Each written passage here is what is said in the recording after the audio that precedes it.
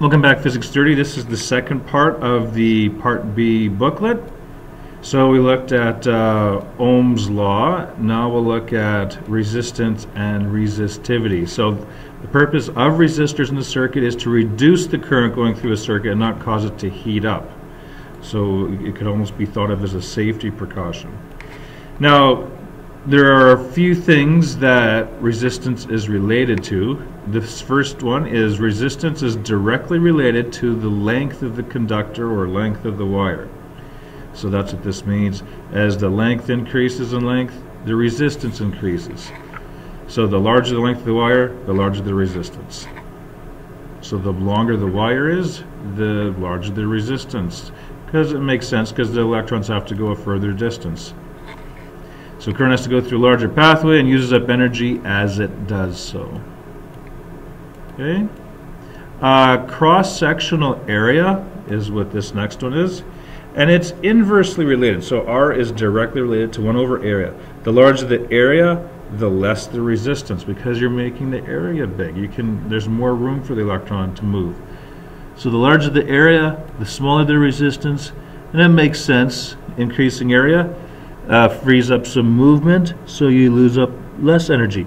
Just like hallways in a high school. If we're to make the hallway wider, it'd be easier for students to walk through it, versus a very narrow hallway. It would offer a lot of resistance. Temperature. The lower the temperature, the less the resistance. The higher the temperature, the higher the resistance. And you know this from using computers, laptops, cell phones.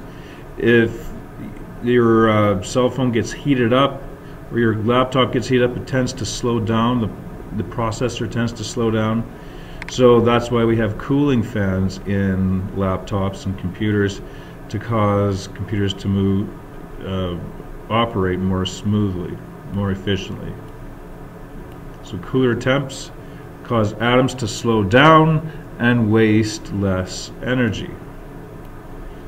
That kind of leads into superconductor. When a material is cooled down to almost absolute zero, the theoretical temperature where all atomic motion stops, the resistance would be very close to zero if we could cool things down that much.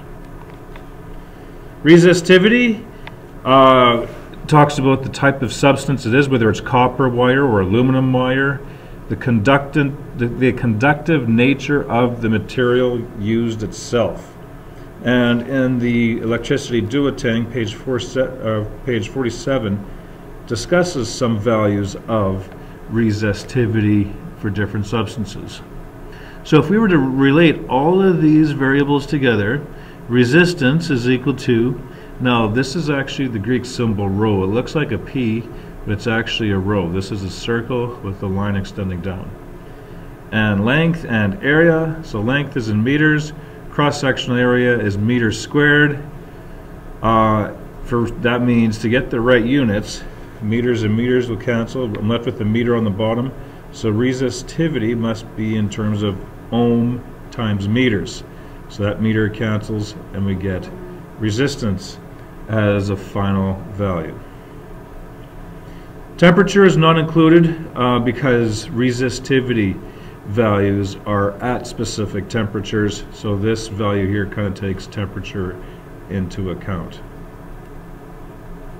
So if we look at the question, what is the resistance of an aluminum wire that's 0.90 meters long, has a diameter of 2.0 times 10 to the minus 3 meters. Note the cross-sectional area of the circle there, pi r squared. Now, pi r squared, you need to know what the radius is. If we know what the diameter is, divide that by 2, and that gives you the radius. So that's what we had to do there initially.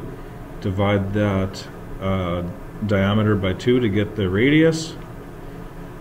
So it works out to be 1.0 times 10 to the minus 3. And if we can figure out the cross-sectional area, pi times 1.0 times 10 to the minus 3 all squared, we had 3.14 times 10 to the minus 6 meters squared. And of course I have the length. And looking this up, I'd have to give you this value or give you a chart that has them. 2.82 times 10 to the minus 8 ohm meters. So you still have your equation. R is equal to rho times L over A. 2.82 times 10 to the minus 8 ohm meters times the length, 0.90 meters, divided by 3.14 times 10 to the minus 6 meters squared. And I get 8.1 times 10 to the minus 3 ohms. So make sure you run that through your calculator and get the right answer there. Just be aware, quite often you're given a diameter, you have to change it to radius to get the cross-sectional area. Does the resistance of the wire itself affect the overall resistance? Yes, but it's a very small extent. And if we look at ohmic versus non-ohmic, ohmic are conductors and resistors. They obey Ohm's law, what we had on the previous page. Non-ohmic devices do not obey it, partially because they're getting degraded as they're being used up. For example, light bulb filaments. Okay, lastly, vocab. Series circuit, devices are connected in a single path, and there's only one path for electrons to go. So electrons have to go through this bulb, then this bulb, then this bulb, then they're back at the battery. Parallel circuit, devices are connected in alternate paths, and electrons flow in alternate paths, and we could have one branch that's broken and the other ones will still work. So this one has 3 different branches.